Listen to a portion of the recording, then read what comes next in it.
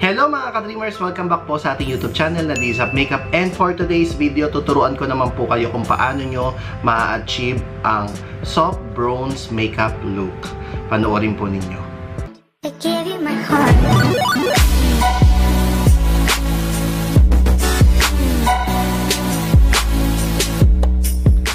At syempre, kung bago ka rito sa ating channel, huwag mo kalimutan mag-like, mag-subscribe, saka hit mo na yung bell button para ma-notify ka sa ating mga future uploads. So, ayun nga mga ka-dreamers, tuturuan ko naman kayo ngayon ng soft bronze makeup look na pwedeng-pwede nyong gawin every time na parang pag tinatamad na kayong mag-makeup. Ito yung isa sa pinakamadaling makeup, hindi ganong nagmamata, more on complexion, and kailangan lang mapalabas natin na healthy, glowing look ang ating skin. So, first and foremost, mag-moisturizer muna tayo. Ang gamit kong moisturizer is Marc Jacobs Youth Quake. So, alam nyo na yan. May review ako nyan. Isa to sa pinakamagandang moisturizer, primer. So, lagay lang natin siya sa ating face. Make sure na lagyan nyo yung mga area na dry. Especially sa area ng baba and around the nose. Any kind of moisturizer will do as long na hiyang kayo, walang problema. And then after that, let's spray my favorite Caudalie Beauty Elixir. Wala. Super bango. Isa ito sa mga favorite kong skincare. And then after that, we're gonna be applying a primer.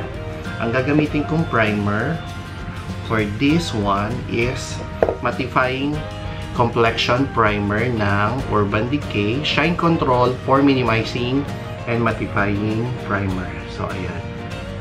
Kaya ko siya gagamitin kasi nga more on hydration na tayo, more on glowy look. So, kailangan may mag-control naman ng ating oil. I-balance natin yung mga products na ginagamit natin. So, lagay ko lang to dito. Ayan. A little goes a long way. So, konti lang. Lagay ko nito. Using a brush from Sephora, number 83. Ultra Liquid Foundation Brush. So, ayan siya. Lagay ko lang siya all over sa aking face. Especially on the area na sa tingin ko is sobrang oily ako. T-zone area. Especially sa nose. So, ayun na naman yung buhok ko.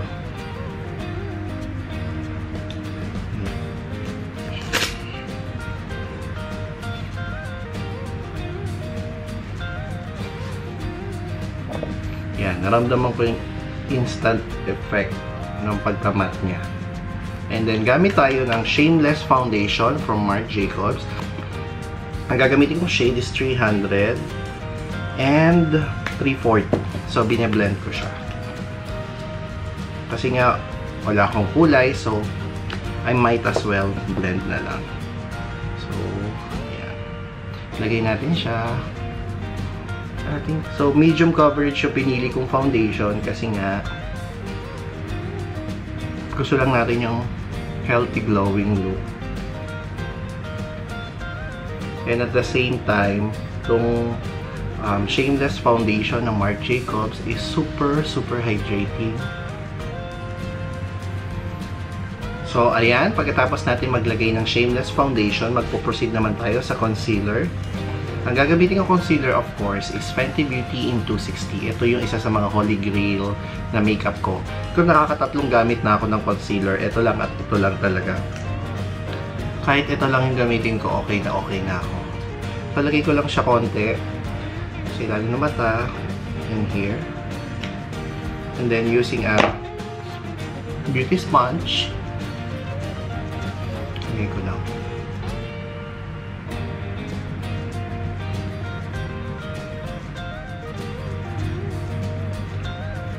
Yan. After nyan, magpo-proceed naman tayo sa bronzer. Gagamitin natin bronzer is itong Fenty Beauty by Rihanna na Private Island na bronzer. So, ito siya. Bagong product din to. So, ayan. Oh, wow. Diba? Ang shade na pinili ko is Private Island. So, kuha tayo ng brush. Gamitin natin itong double-ended brush ng Kat Von D. Maganda to kasi yung isa pang blending, yung isa pang contouring. So, kunin ko lang to. Yan. And then, apply lang natin.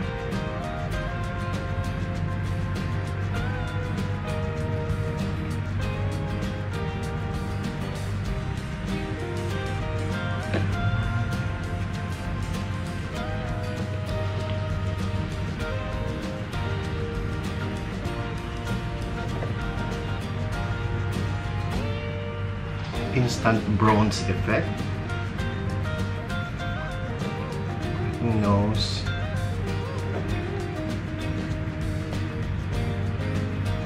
Here.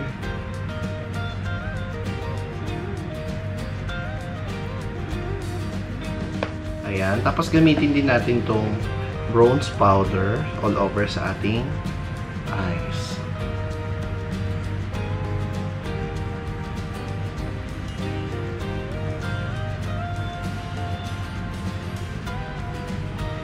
So, parang bine-blend out everything ko lang. Para medyo pantay naman yung liig natin. Don't forget. More on a contouring siya, pero bine-blend out sa lahat ng face. Iwan mo lang yung mga dapat na mga i-darken. Like here, sa may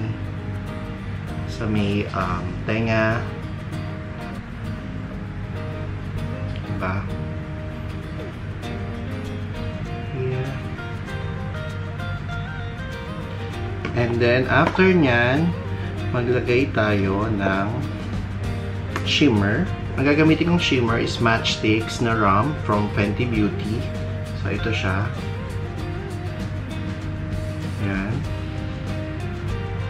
Nagawin ko lang is rub natin ang finger. Ilang natin dito sa ating eyelids.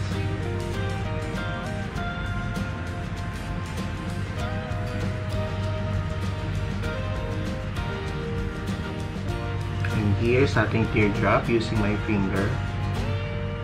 Ito sa ating nose.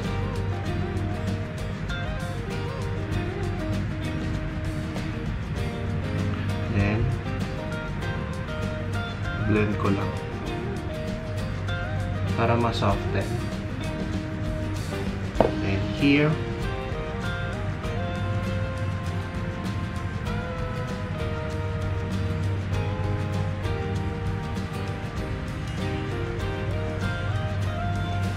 yan. And then after nyan, mag-apply tayo ng sa eyes ng konting shadow. Yun na rin bronzer yung apply natin. Kuha lang tayo ng smudger brush. Tapos dito lang sa ilalim.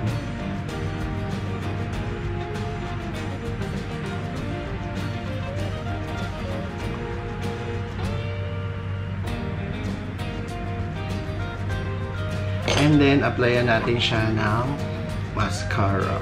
Mascara ang gamit ko is Marc Jacobs din. Mascara.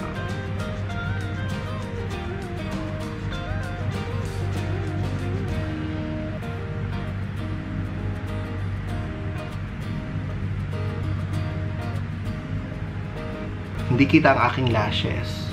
Ayan. Pero kung meron kayong falsies, yun na lang ang inyong ilagay. So, after nyan, gagamit na tayo ng shimmer na powder. Ang gagamitin natin is Fenty Beauty na Moscow Mule Ginger Binge na color. Ayan. Konting-konti lang kasi ayaw naman natin magmukhang mantika. Diba? So, gagamitin ko siya as a blush. So, dito lang sa taas.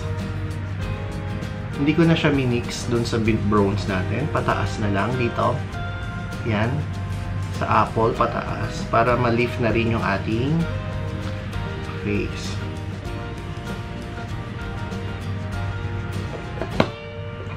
Then, after nyan, kuha tayo ng konting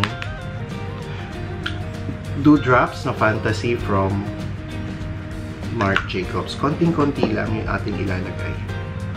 Ito lang sa taas.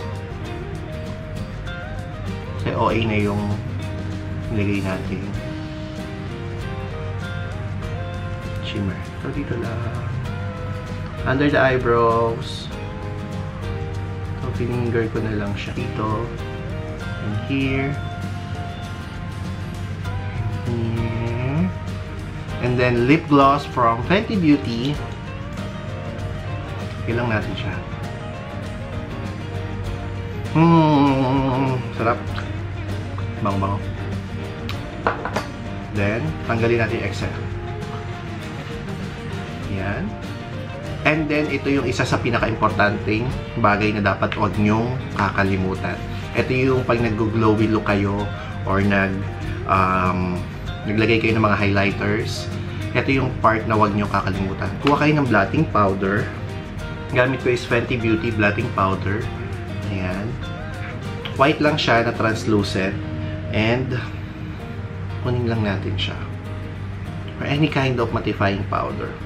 Dun sa mga areas na gusto nyo mamat, and then OA na sa pagkakalagay nyo ng highlighter.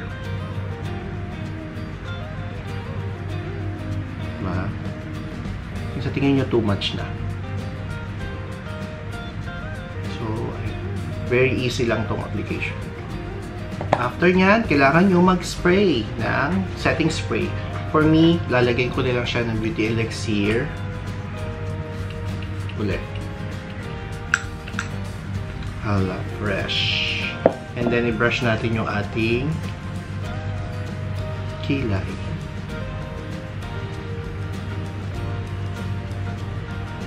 Wala akong nilagay na kahit ano sa ating kilay.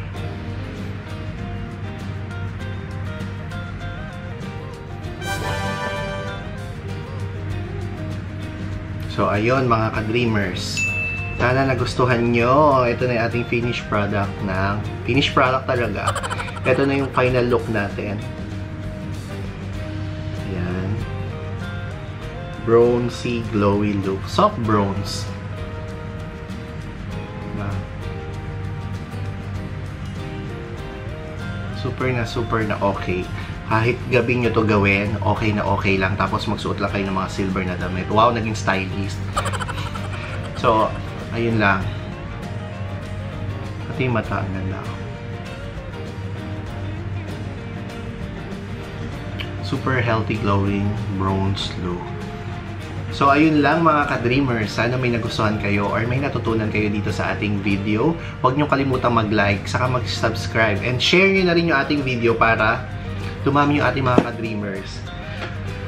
Kung meron kayong mga suggestions and opinions, comment lang down po kayo below para mabasa ko yan and gawin natin sa mga next video natin.